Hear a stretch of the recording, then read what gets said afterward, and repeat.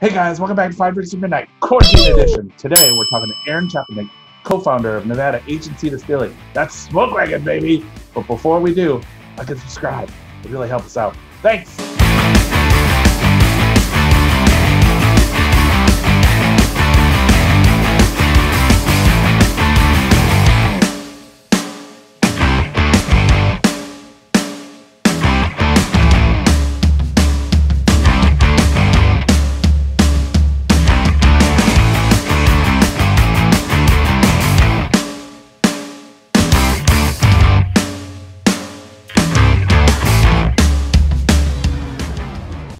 Thank you so much for joining us. 5 drinks or midnight, 5 drinks, 5 questions, midnight, whatever comes first.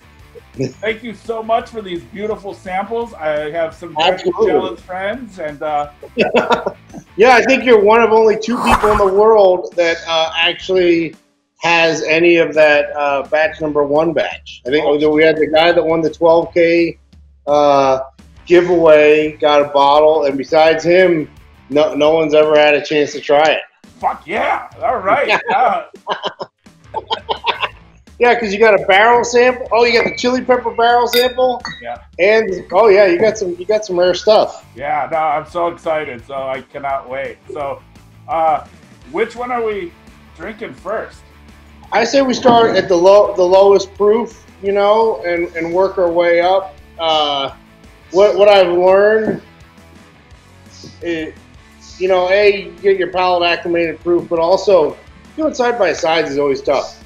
And and the nice thing about the way all of these are going to be is they'll progressively get oakier and have some tannins to them. So the entry level straight bourbon has like 0 tannins. And what I found, like when doing side by sides, if you go from something that's young to something that's old, people actually prefer the younger stuff because the first sip of that older juice, the tannins will be a shock. We're going to slowly work our way up to the older stuff. All right. So is that the straight bourbon 92.5? Yep. All right.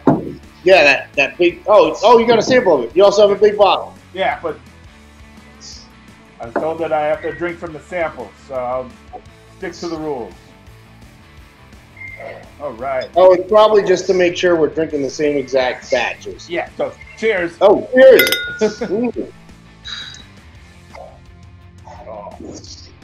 So the goal with the entry level, you know, I feel like somewhere along the way, entry level has gotten like a bad sort of, bad rap, like bad connotation. Like if you say entry level, you're talking about an inferior product. And it really, in my mind, it shouldn't be. It should be an accessible product. Like everybody should enjoy it. You don't have to have like a sophisticated palate to be able to pick out flavors. And I think 2 things that people need to get adjusted to is heat and, you know, oak and tannins. A lot of people are tannin sensitive, especially that's why you see a lot of people, they tell you that they prefer, you know, Scotch over bourbon because Scotch is aged in the used barrel. It's not going to be as oak heavy. And so this is very low tannins. But I want it to be complex, so it's still 36% rye, and which is the mash bill we use for everything. And then also it's 92.5 proof, so it's not chill filtered, so it's nice and creamy. You know, insulate your palate from the heat a little bit, but just really beautiful and delicate. And this is something that, you know, anyone should try and like it. And it's funny because I'll do tastings, you know, because this is the easiest drinking, right? And so people will be like, oh, this is the most expensive one. This is the best one. I'm like, this is the entry level. It's just, you don't drink a lot of bourbon.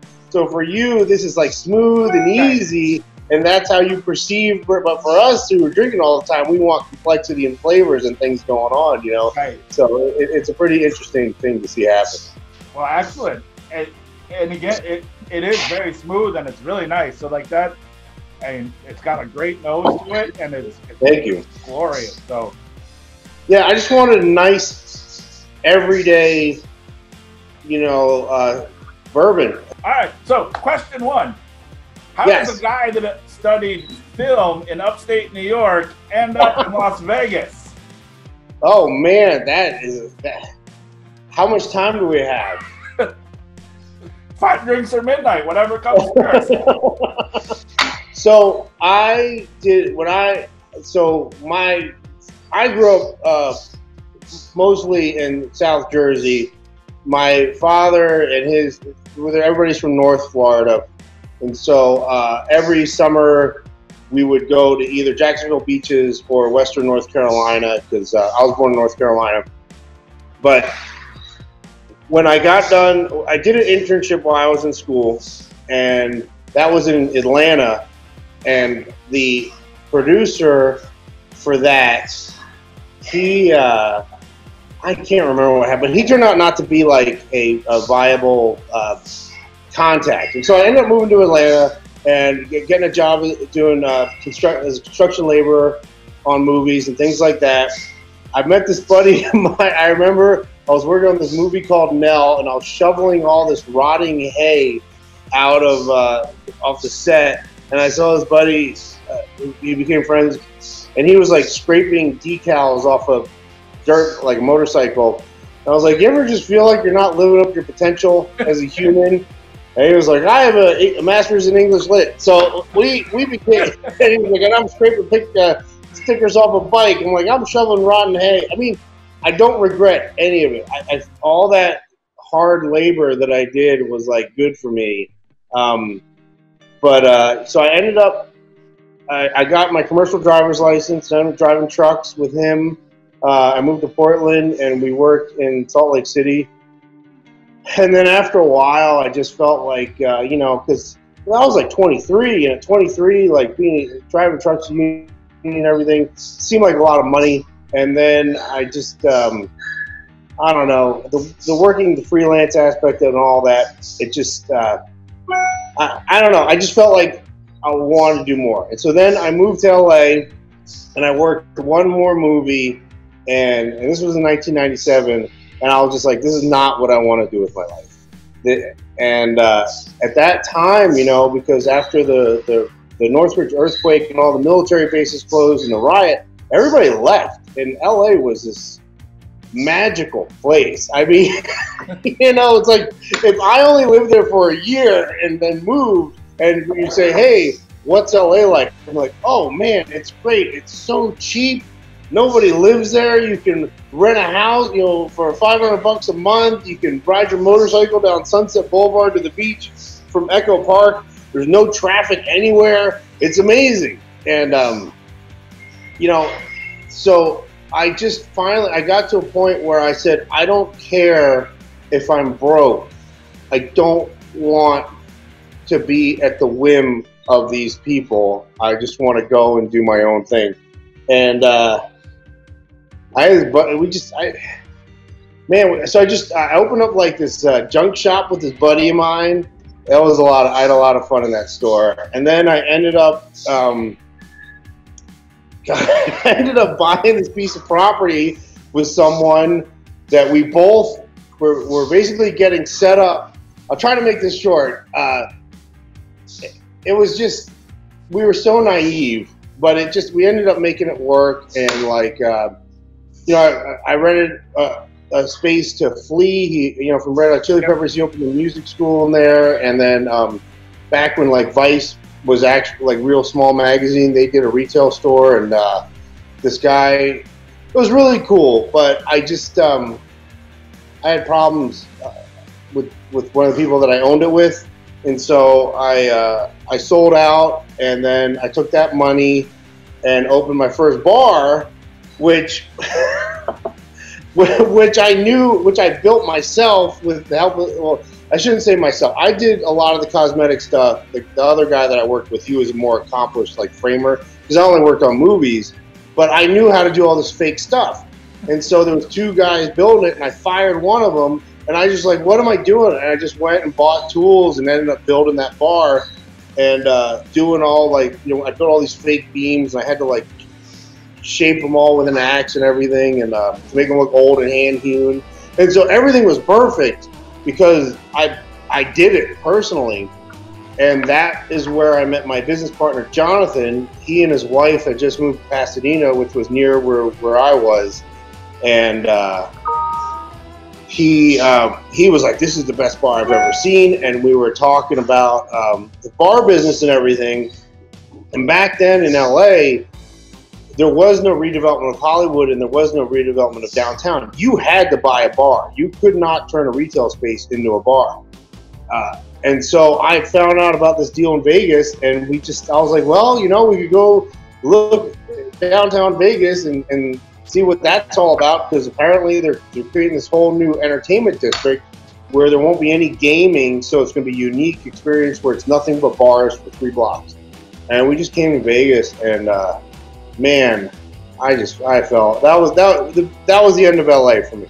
All right. I mean, 2 things were happening. I fell in love with the desert and being in Nevada where you're free, and and everything started getting more expensive and crazier in LA. And so I just, at the last few years, I mean, I sold all my bars in my house years ago. So I'm trying to, you try to think about timelines. So yeah, I mean, probably like the past 8 years, I was like here, and I'd go home to LA just to deal with my house and everything.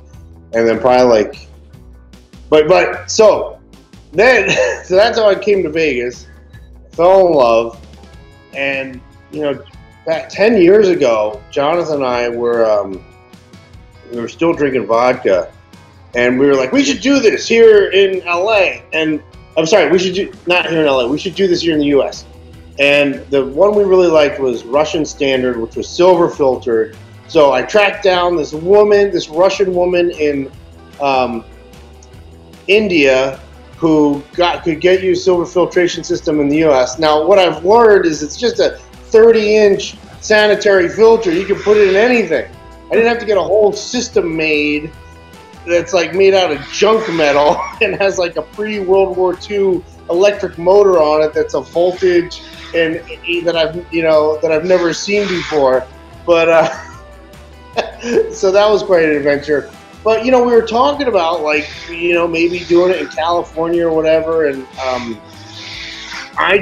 we both decided, because that was I'd been coming out here for years at that point, and we're just like, Nevada is such a great business-friendly state.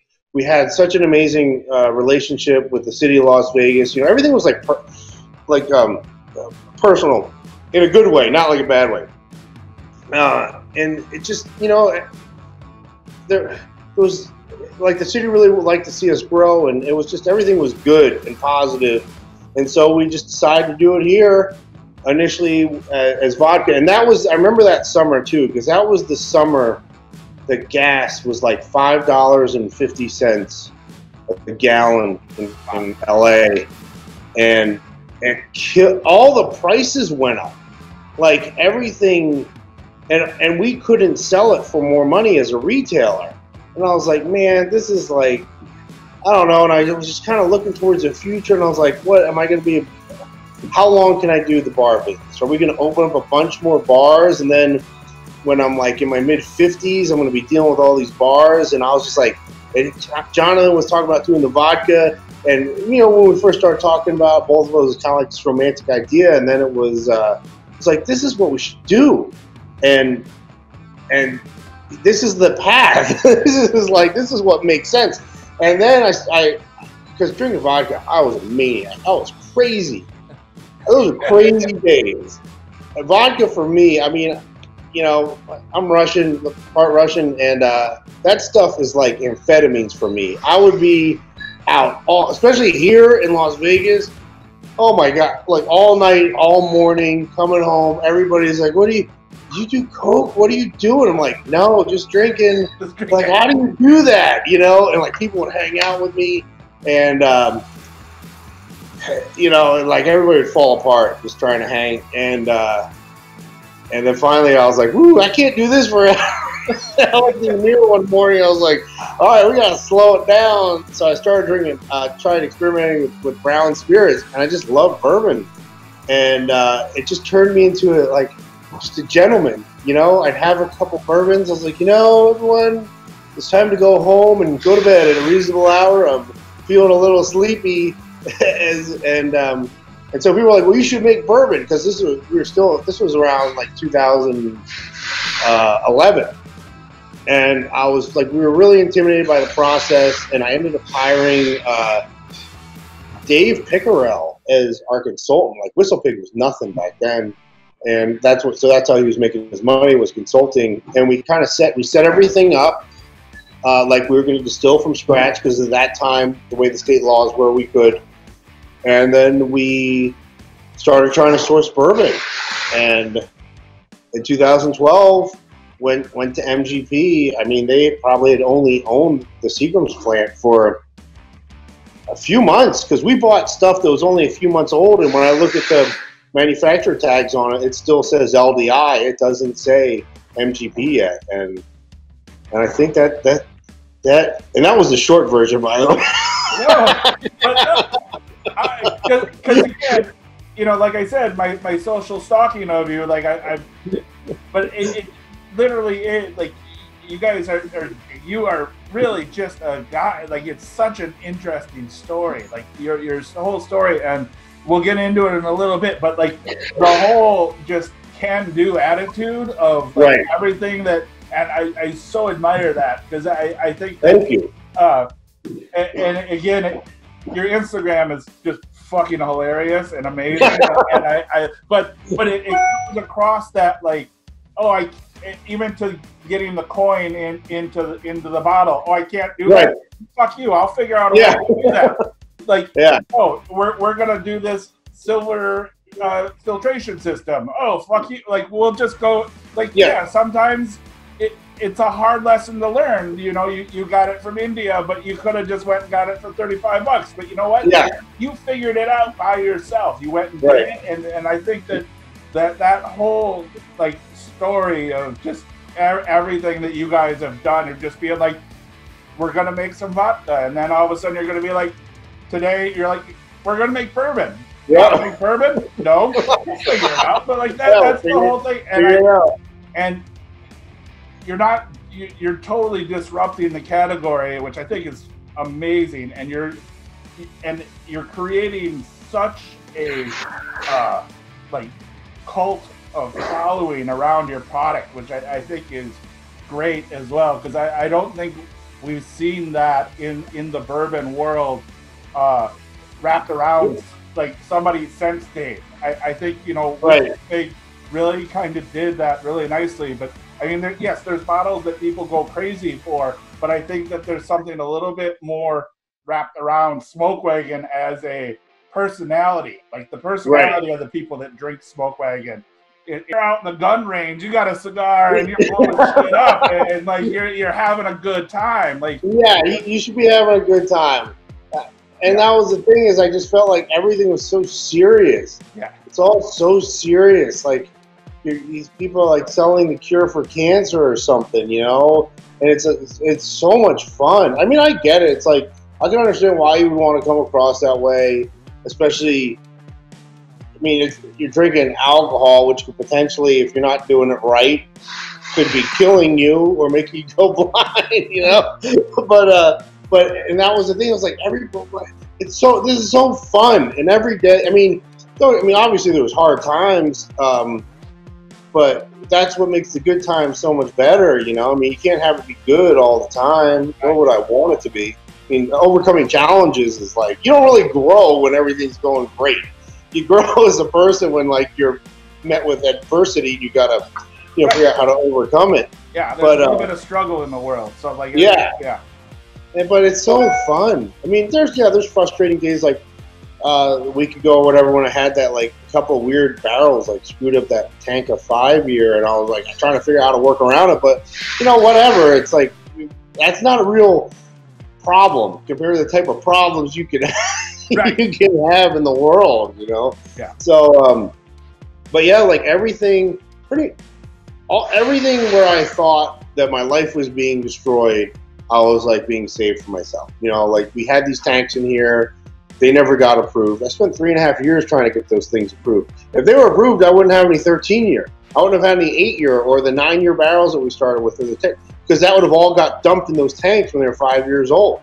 You know, if the state laws hadn't changed, I wouldn't be contracting MGB to lay down distillate for us every month, and I wouldn't have, you know, who knows what would have happened. And if everything happened on time, I would never learn about blending. The whole reason I started blending was because it took so long that the 8-year was beautiful, but it didn't really taste the way I wanted it to. And everybody talked about, oh yeah, you just step it down and make it a 5-year the way you liked when you first started. And when I started mixing, I was like, well, hold up, I don't want to step it down to 5-year. I like the way this tastes, you know? And everyone was like, no, you don't want to do that. You don't want to blend 8-year with young juice, especially when you have so much 8-year. You want an age statement, you know, because I at this point, we already had a huge inventory of barrels. It's not like I was like trying to source every time. And I was like, no, I kind of want to make it taste like this. And no, I don't think anybody was doing that, you know? No. And again, I think, you know, making things your way is definitely a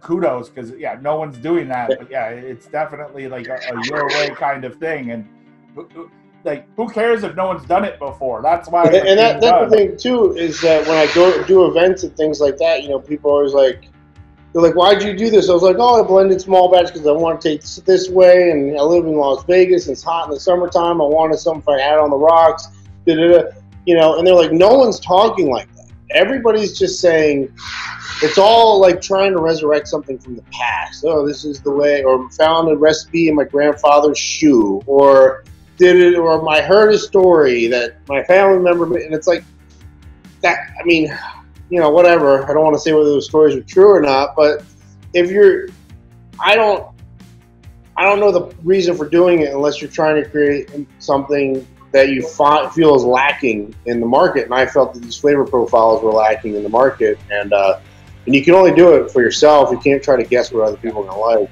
Well, believe me, it happens now, especially because there's so much fucking hype. You know, like it used to be like, I like this, it's delicious. And now I'm like, oh, now I'll be mixing something like, shit, somebody could have been hearing about this and they finally got a bottle and now there's all this fucking hype and they're going to try this. And is this the best batch? Is this going to be the thing that some guy tries it and goes, oh, fuck Smoke Wagon, they're not worth it. There's so much hype. I don't like this. Fuck those guys, you know? And so, I mean, you can't really have those thoughts. But yeah, because you got to do it for yourself. But yeah, you know. All right. Well, that is, I think, the best answer to my first question ever. So should we move on to drink 2, question 2? Let's do some small batch. All right. The one that started it all. All right. Where I discovered vintage blending.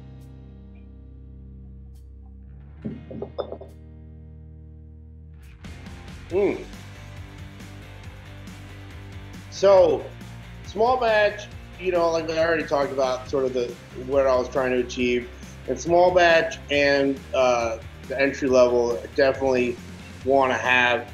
I mean, it's impossible for me to have a totally consistent flavor on the level I'm doing things. So I have tanks that only hold 350 gallons, and I can only dump 7 to 8 barrels at a time of each floor and vintage. I don't have enough barrels it's always going to vary a little bit. But this, I want it to be fruit forward and just have a nice big finish with some heat and some spice. So if you make a cocktail or if you have it on the rocks, it's going to shine through and it's never going to get water. Excellent. Well, cheers to you, sir. Woo! Ooh,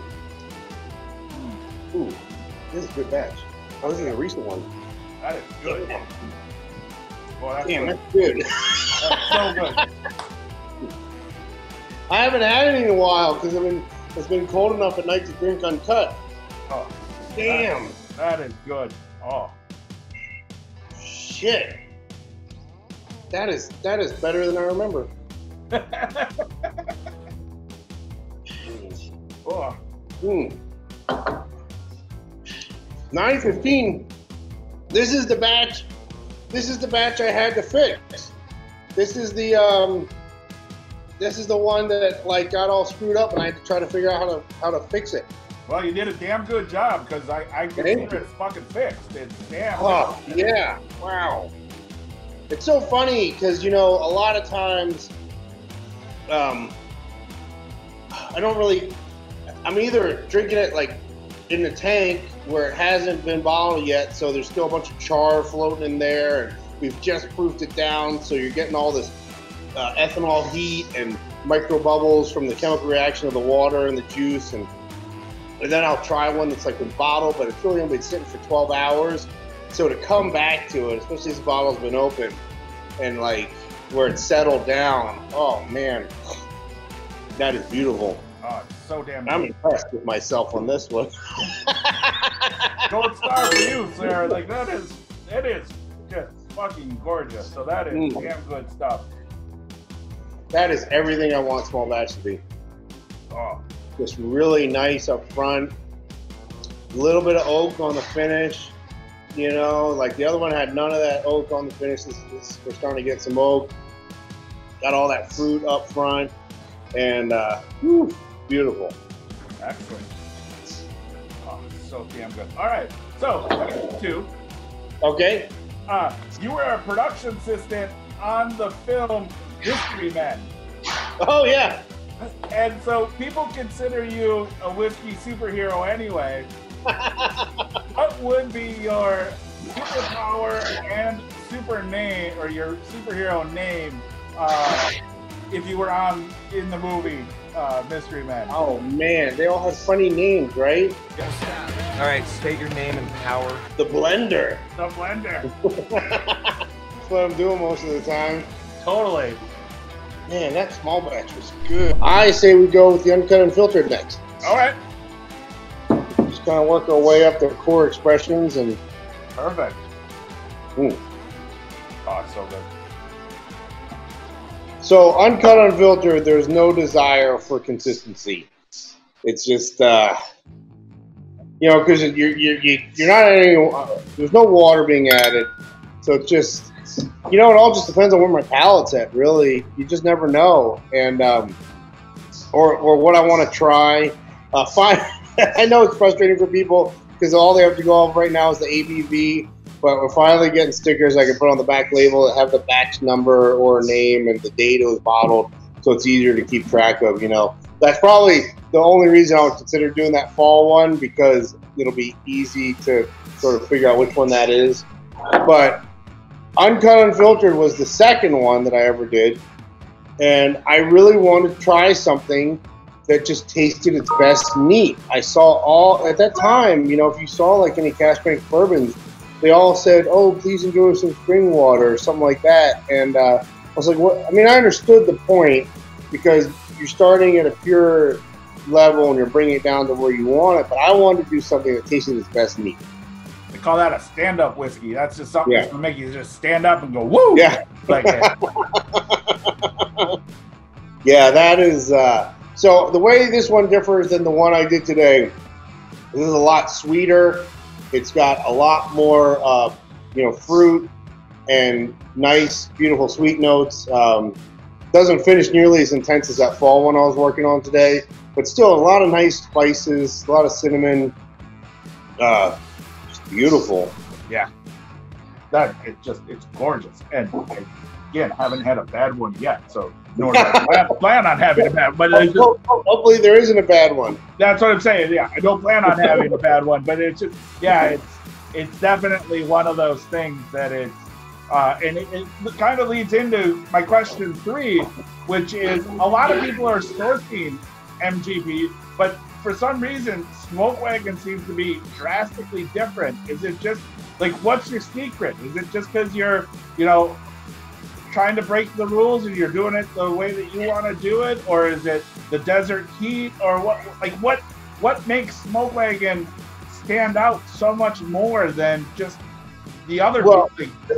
Yeah, I mean, the desert definitely affects the older barrels. I won't let the younger barrels stay here too long.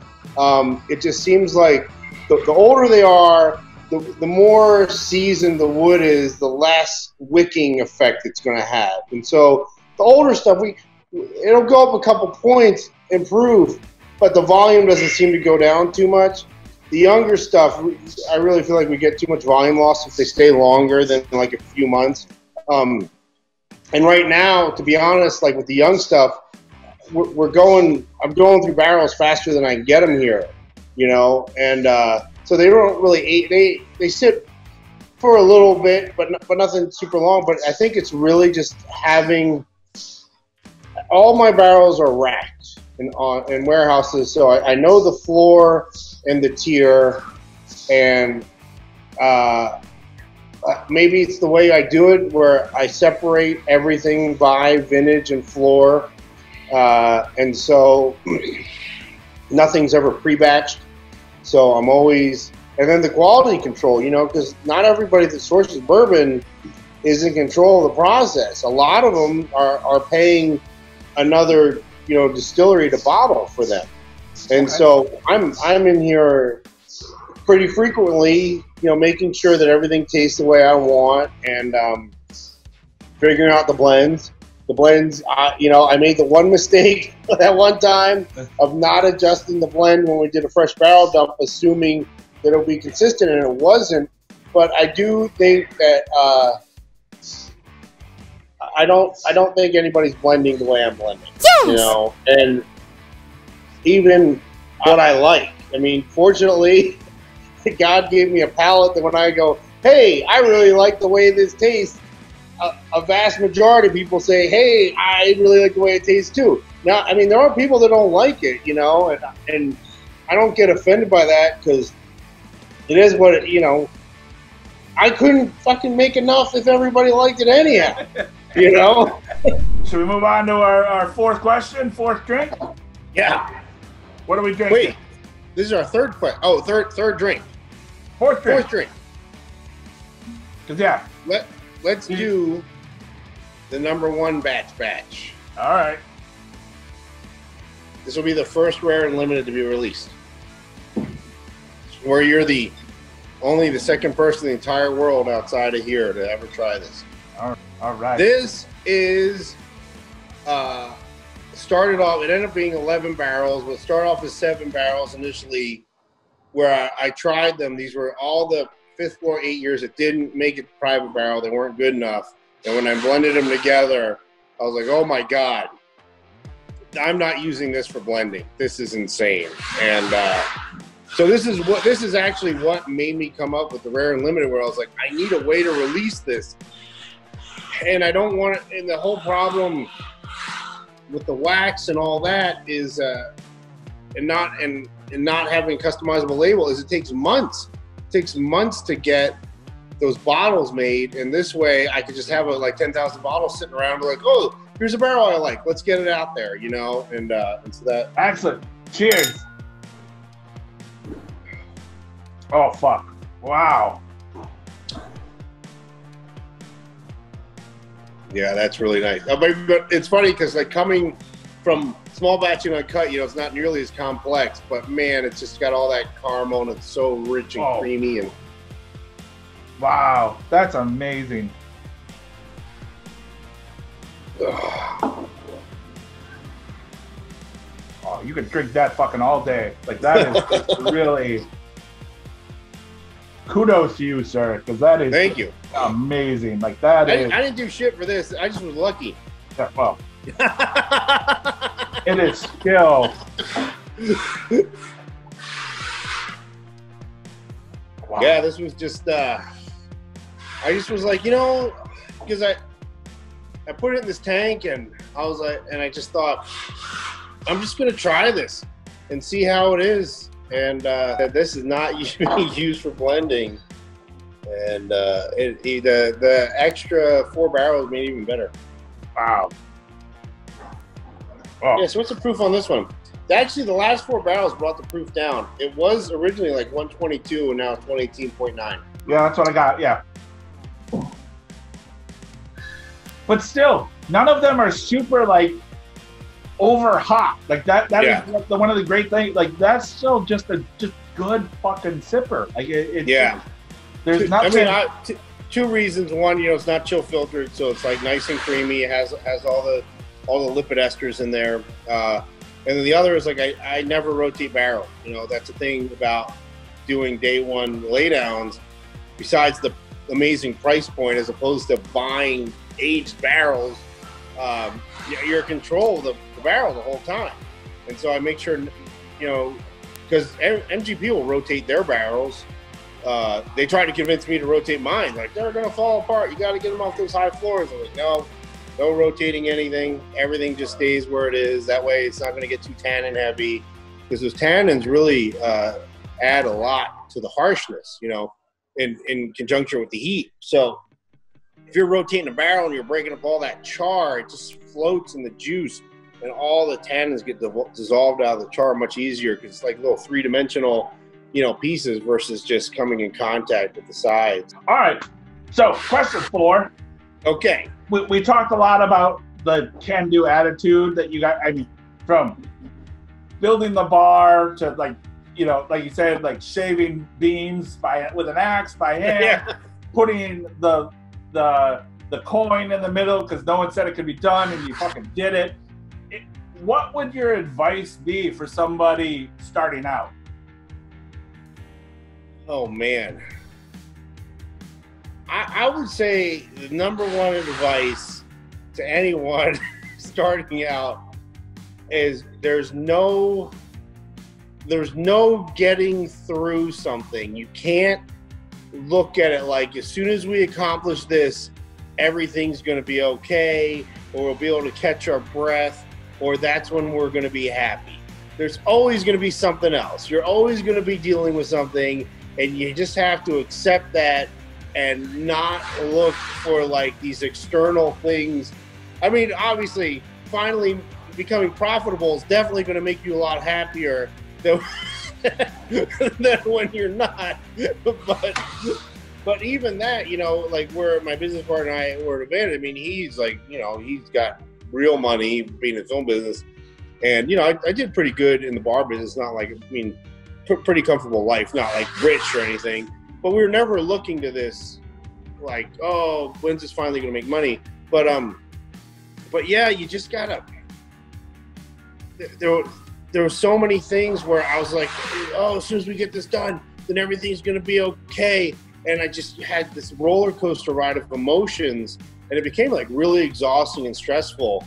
And then finally, I just adapted this policy, like, we're going to get things done and stuff's going to happen. And, you know, just when things are bad, it's like, well, whatever. It could always be worse, you know? There's no limit to human suffering. So let's just ride with it and see what happens, and, you know, just keep trying to accomplish things and not get too wrapped up in it, you know? And Excellent. All right. I think that's perfect advice. So cheers to that. All right. So should we move on to our 5th and final question? yes, 5th and final drink.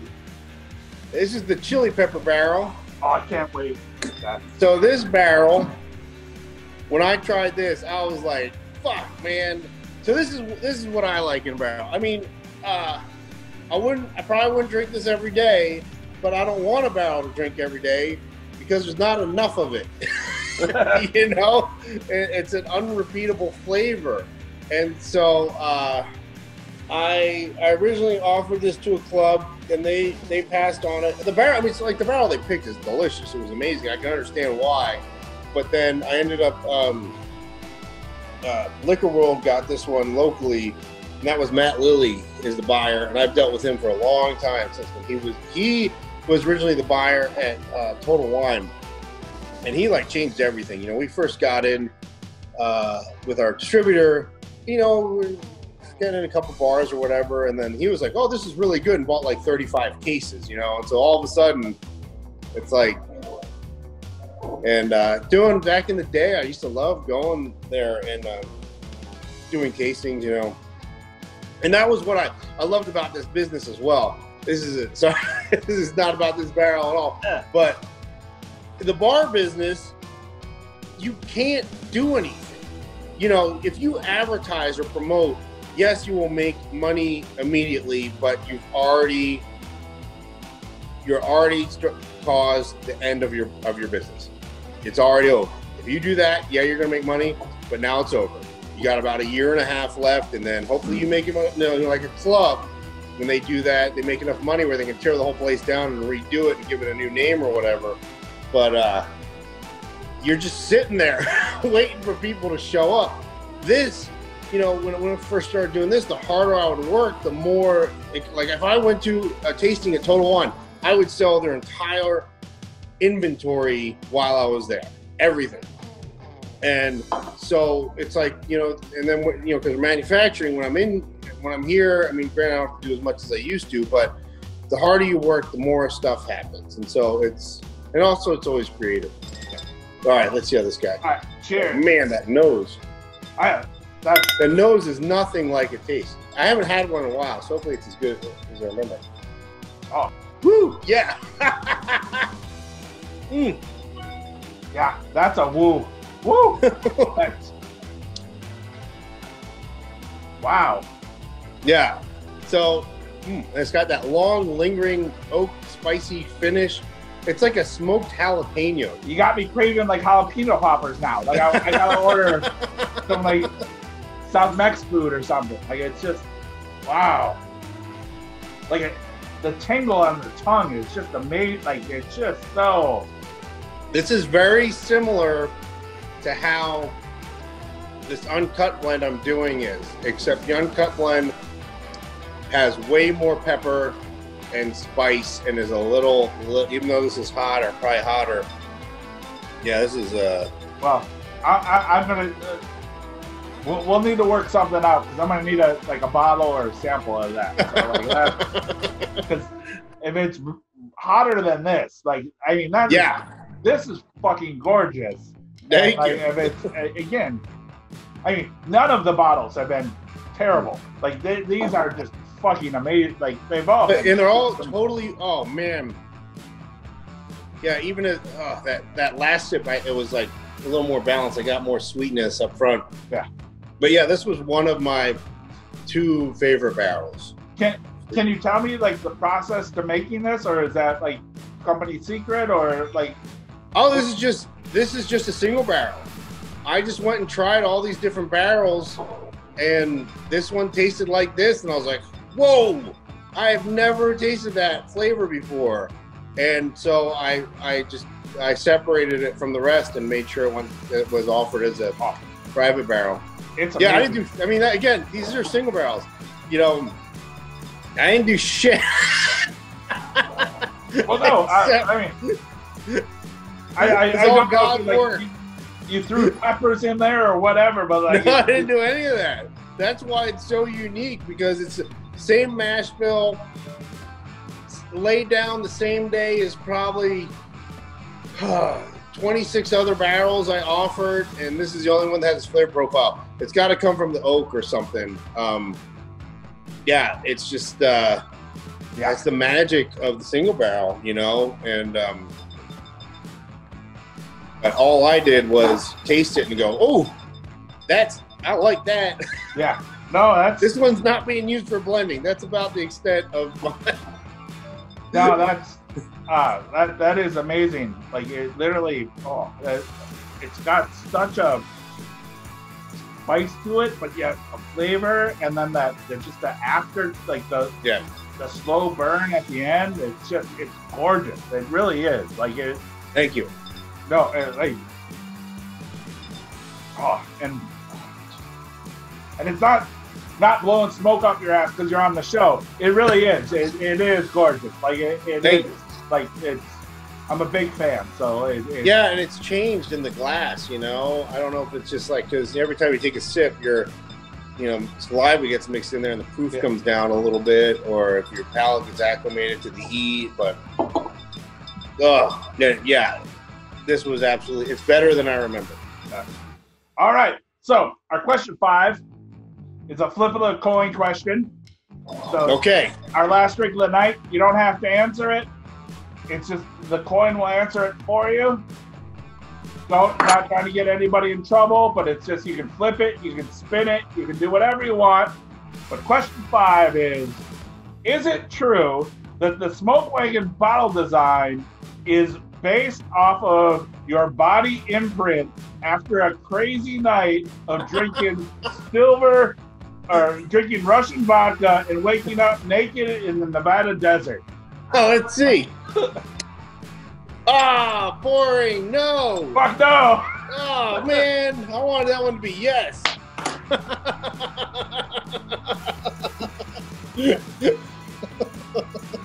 Oh, that would have been a great. Boring. Guess I'm not as exciting as everybody thought. Well, because I mean, I know the true story is that it's Nevada flowers, but it's I tried to come up with, again, our last question is just a good night drink kind of thing, but it's always just, yeah. Right on. This thing is amazing. They're heavy as fuck. They're a good weapon. So like it's just, yeah. Well, Aaron, I want to say thank you so much. My pleasure. Us. It was an absolute fucking pleasure. Right on. Yeah, I had a great time. And literally, sorry for all the computer dying and gotta get the truck, and we don't even need to worry about that. But like, I hope someday you and I can drink person to person, and like either Vegas or New York or wherever. Like, I hope we can share some Smoke Wagon. I do as well.